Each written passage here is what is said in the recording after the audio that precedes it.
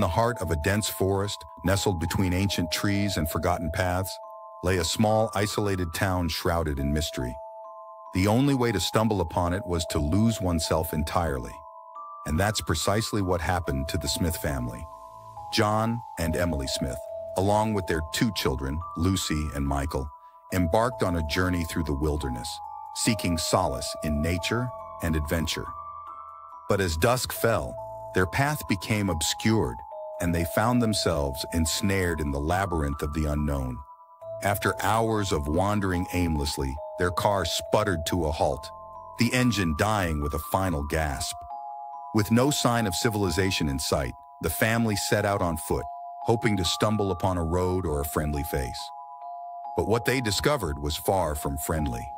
As they ventured deeper into the forest, the trees seemed to close in around them, whispering secrets of the forgotten town. Finally, through the thick foliage, they glimpsed the flickering lights of a settlement. Relieved, they hurried towards it, only to be met with eerie silence as they entered the town square.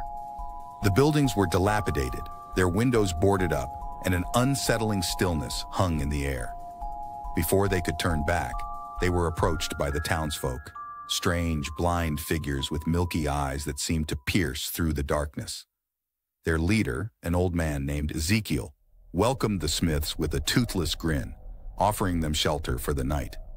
Desperate and with no other option, the family accepted, unaware of the horrors that awaited them.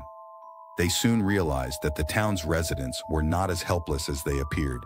Despite their blindness, they moved with uncanny precision, their other senses heightened to a supernatural degree. As the days passed, the Smiths found themselves trapped in a nightmare. The townsfolk treated them like prized possessions, selling them off to the highest bidder without remorse. Each night, they whispered tales of the town's dark history, of rituals performed under the cover of darkness, and deals struck with entities beyond human comprehension. Driven by fear and desperation, the Smiths plotted their escape, gathering whatever supplies they could scavenge under the watchful eyes of their captors. But as they made their final bid for freedom, they discovered the true horror lurking beneath the town's facade. Beneath the streets lay a network of tunnels, filled with unspeakable creatures that thrived in the darkness. And at the heart of it all stood Ezekiel, his once jovial demeanor twisted into a grotesque mask of madness.